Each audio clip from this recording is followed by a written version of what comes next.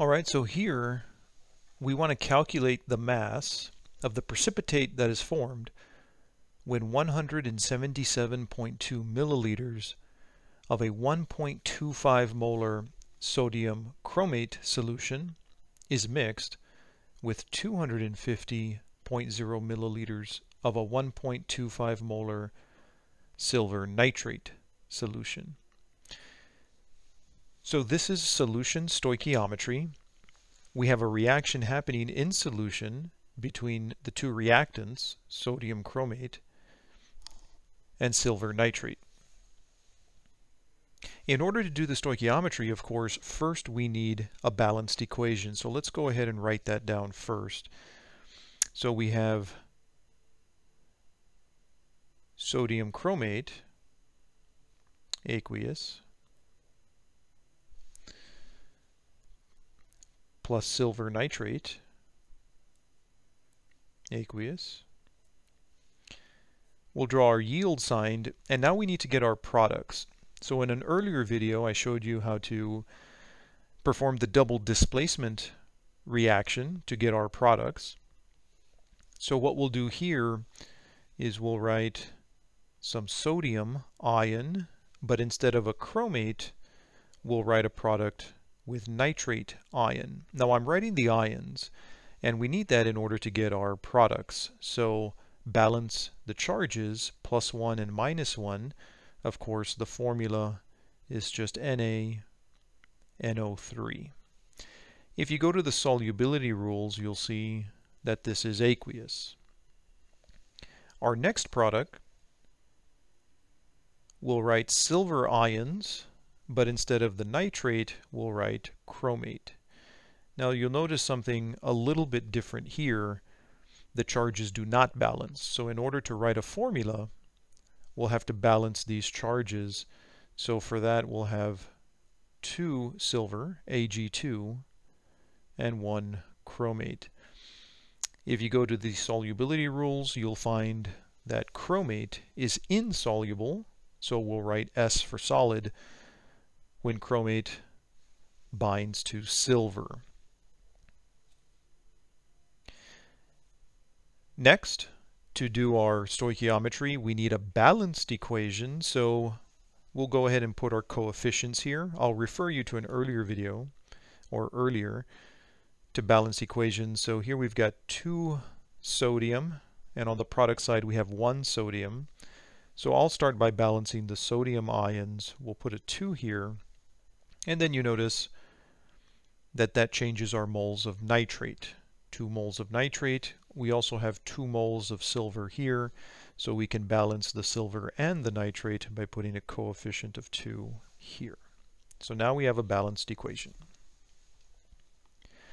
And we know what our precipitate is, and that's what we're looking for. As we studied stoichiometry before, we know that in order to do this, in order to solve, we need to know our limiting reactant. Sometimes the limiting reactant is given to us, other times it's not. In this case, we don't know which is the excess or limiting. It's not given to us. So this is an example where we have to go find the limiting reactant.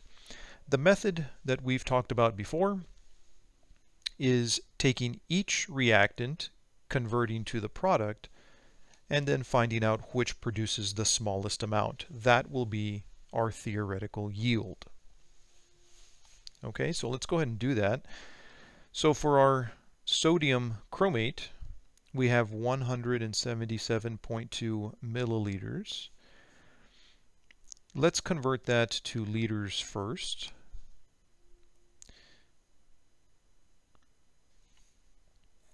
We'll convert to the moles using the molarity, 1.25 mole of sodium chromate for every 1 liter.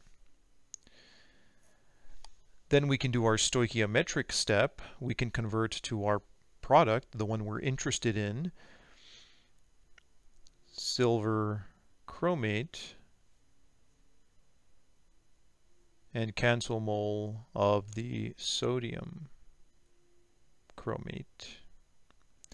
The mole-to-mole ratio here from the balanced equation, 1 mole of sodium chromate produces 1 mole of the silver chromate.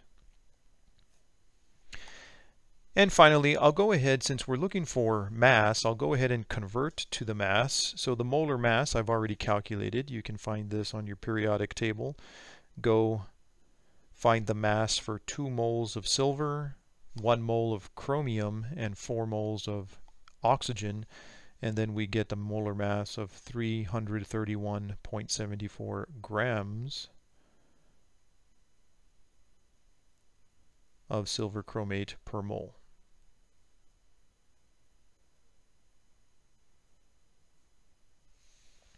Okay, so if you check the units, you see all the units cancel, and we get a number here, and the number I get is, I'll go to 3 significant figures because our molarity right here is in 3 significant figures, which is our the fewest number of significant figures. So 73.5 grams of the silver chromate can be produced.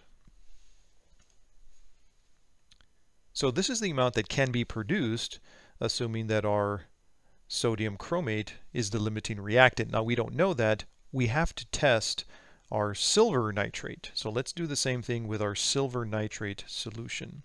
For silver nitrate, we start with 250.0 milliliters.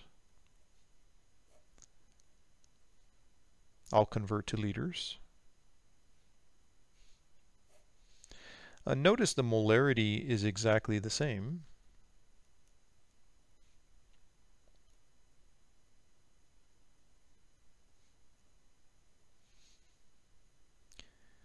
So now that we've converted to moles, we can go convert to the product.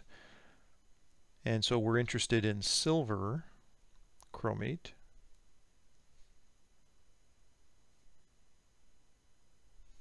Oh, I'm sorry. This is supposed to be silver nitrate. And the mole-to-mole ratio here, 2 moles of silver nitrate react to produce 1 mole of the silver chromate.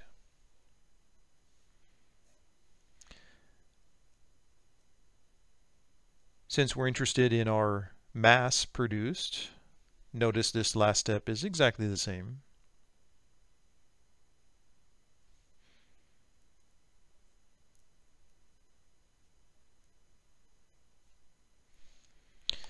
And when we do our calculations, we see that the mass produced here, 51.8 grams of the silver chromate can be produced.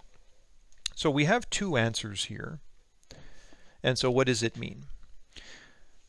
73.5 grams of silver chromate can be produced from 177.2 milliliters of the sodium chromate solution, if this was the limiting reactant. If the silver nitrate is limiting reactant, 250 milliliters could produce 51.8 grams.